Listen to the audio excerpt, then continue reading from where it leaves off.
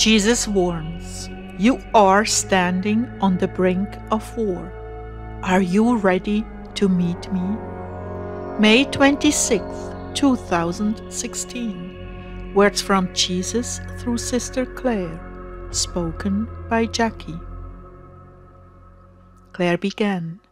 Dear Heartdwellers, please pray that ears would be open to this message and souls would respond to the Lord's appeal while there is yet time. After worship and before I could even ask the Lord what was on his heart and mind tonight, he began. War is surely coming to this land, if not tomorrow, another day in the not so distant future. Bear with me, as I must be vague. Things are not decided. I know many of you have been waiting on bated breath for news. I know others of you have grown weary and deaf, not expecting anything soon. And I must repeat to you, your minutes are being measured out to you. Minute by minute, the decision to hold off is being made.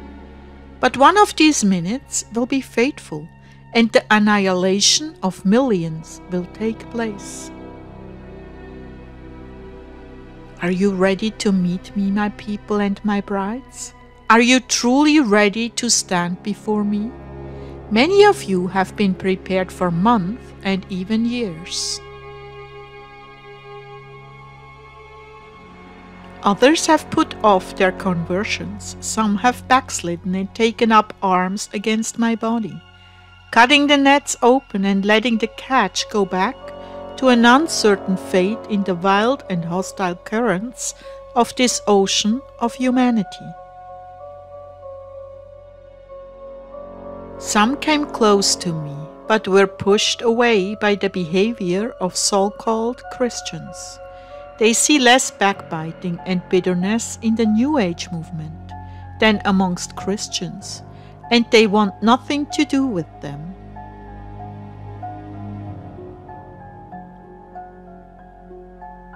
Others have fallen away because of pressure from their families, yet I hold out hope that their commitment to me will stand in that moment when they are ushered into eternity. But each of you are responsible for your own salvation, at the very least. I will not speak of those who declaim against my body, but they will have a heavy price to pay. For now, I'm addressing those who have ears to hear and eyes to see. Are you ready to meet me? Much of the reason the Father has held back his wrath is because you are not ready. I'm sending out a warning call. You are very close to oblivion, meaning you are very close to being removed from this world in a violent and sudden war, and you will be left in darkness until the judgment. I thought to myself, wow, that's 1,000 years from now. That's correct. For over 1,000 years they will sleep in the dust of the earth, while those who were prepared will be with me in heaven. During that time, those who are called to the judgment will have been separated from loved ones, children, parents, and other beloved souls who gave their lives to me. They will be in heaven, and you will be waiting in the dust of the earth and the depth of the sea. Are you ready to meet me?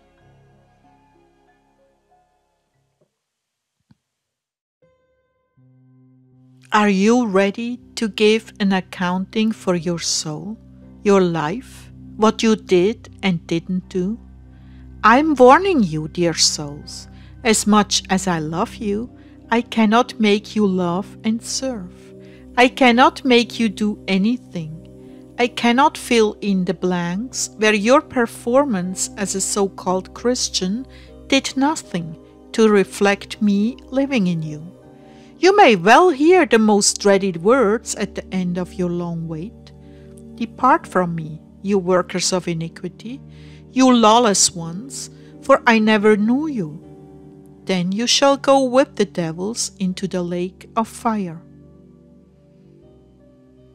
I asked the Lord what he meant by lawless.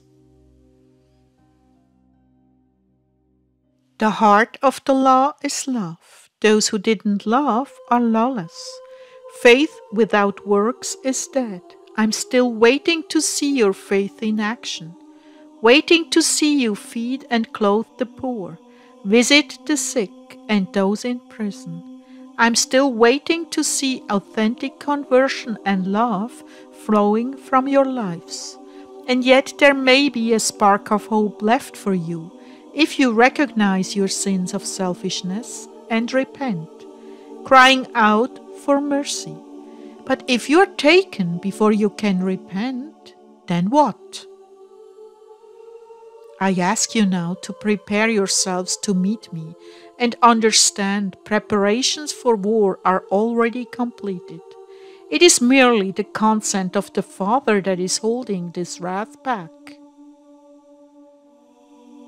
Do you understand? I want to forgive you.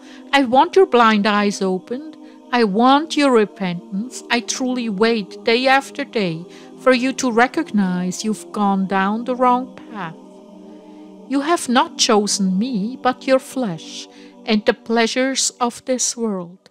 You have been embroiled in disputes, accusation, calumny, bitterness and backbiting, stealing, killing and destroying the good names of others, and slandering the gospel I died on the cross to set you free with. I can forgive you if you repent. I've paid the price, but you must do your part. It will come upon you suddenly, and there will be no remedy, no time to repent, no time to even call out to me. For you it will be over, and your destiny will be sealed. There will be no excuses at that time, for I've given you warning after warning after warning in an attempt to turn you at the very last minute. There will be no excuses. You were warned, you were taught, and still you choose to go with the devil. So I'm appealing to you. You are on the brink of war again, and there is no guarantee it will be averted this time.